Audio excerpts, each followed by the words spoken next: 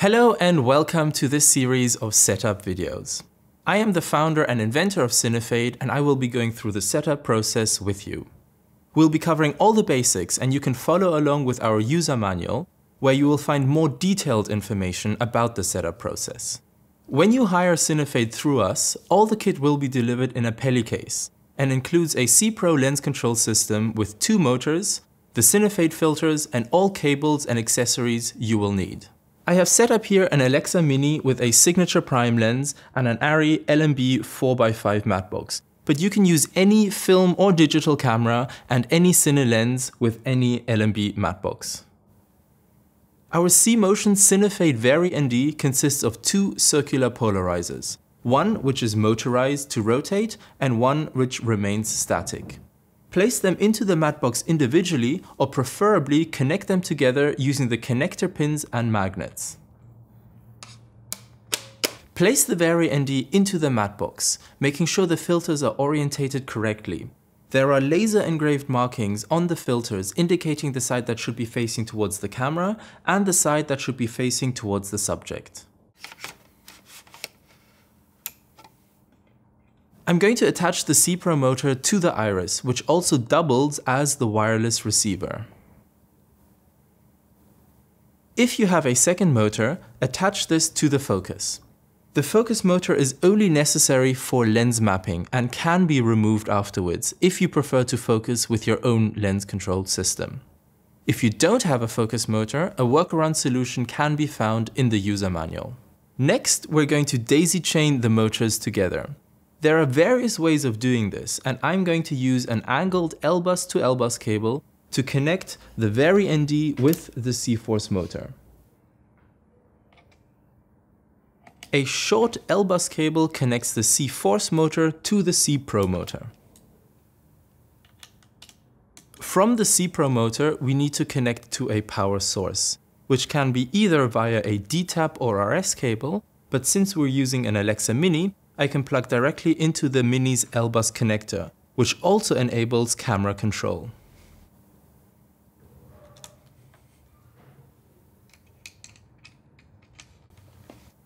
Once connected to power, the VariND will automatically calibrate and set itself to position of maximum light transmission at ND 0.4. This is the cPRO hand unit. And so you can see what I'm doing, I've attached a camera to the hand unit.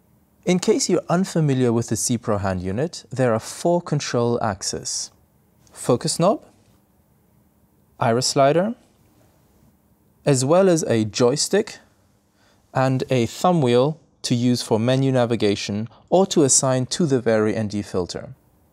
Insert the battery here and switch the unit on by pressing the home button. Double press the home button to enter the menu, and you can use the touchscreen or thumb wheel to navigate through the menu. User buttons 1, 2, and 3 are freely assignable, as are the menu buttons 1 and 3. I have assigned the buttons to the default Cinefade user settings, which can be found in the user manual. User button 2 activates the Cinefade. User buttons 1 and 3 increase and decrease the VariND filter. Menu button 1 sets the iris slider limits, and menu button 3 sets the joystick limits. Let's make sure that the RF channel on the hand unit matches the cPRO motor. Press the lower button on the cPRO motor to toggle between RF channels until you reach channel 1. Navigate to Main, Radio, Channel, and select Channel 1. Next, I'll press the upper button on the cPRO motor and assign it to the iris. I'll press the button on the C-Force motor to assign it to focus. I've assigned the back button to calibrate all motors, so I'm going to push and hold for a second and wait until all motors have calibrated.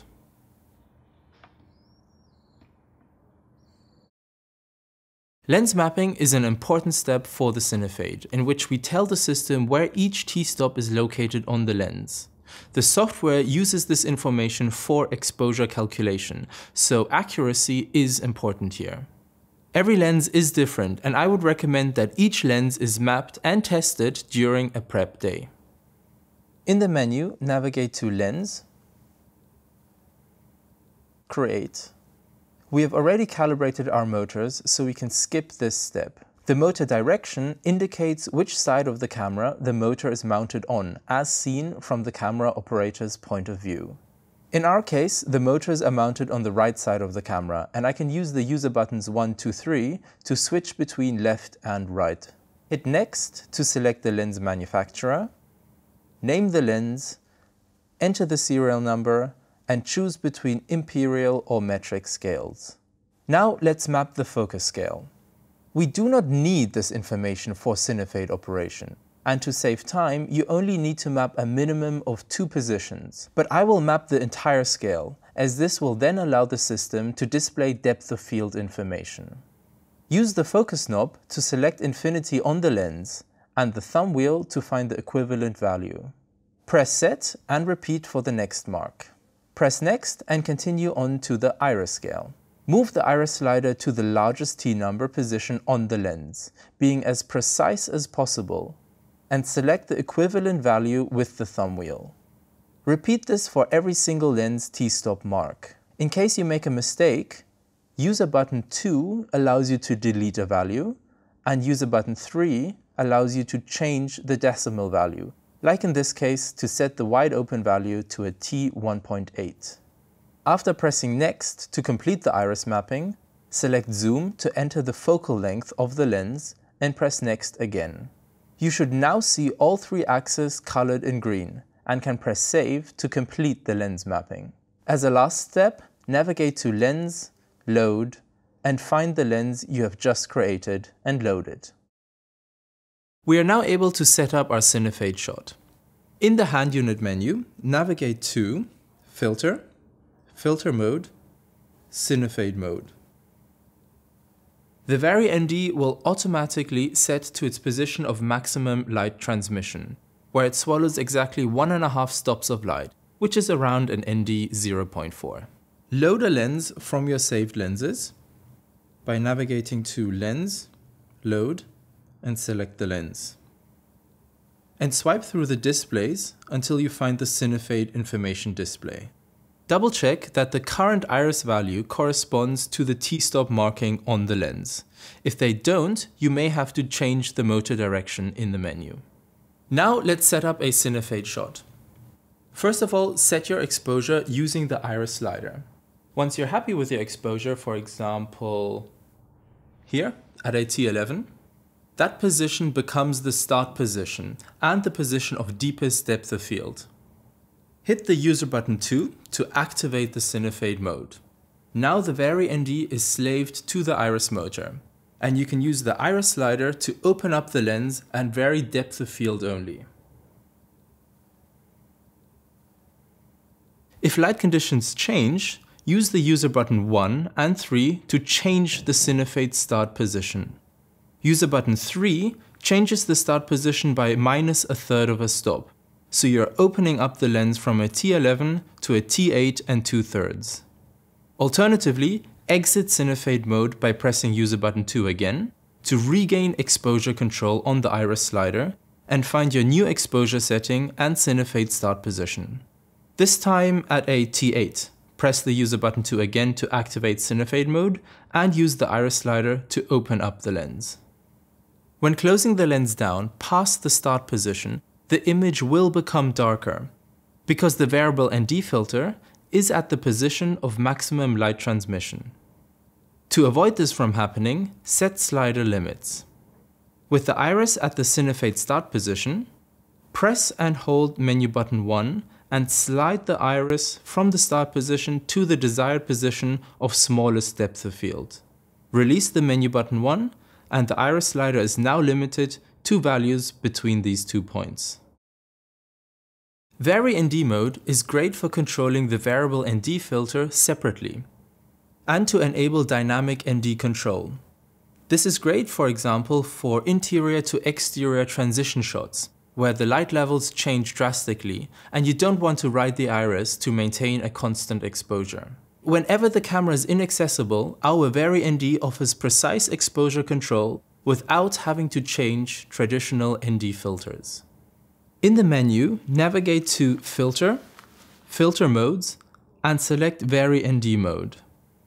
Set the joystick or any other of the 4 axes to filter control by navigating to Control, Joystick, and select Filter. You can now dynamically control the variable ND filter using either the joystick on the hand unit or user buttons 1 and 3 to change the ND value in a third of a stop.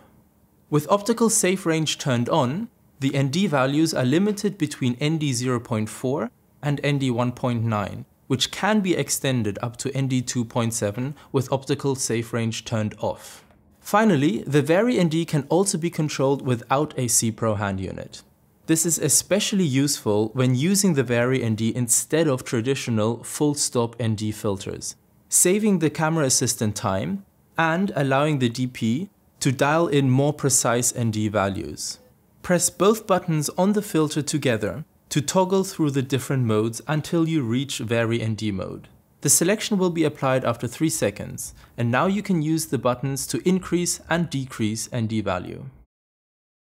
To transform the VariND filter to a simple motorized polarizer, separate the 2 filters and insert the motorized polarizer into the matte box by itself.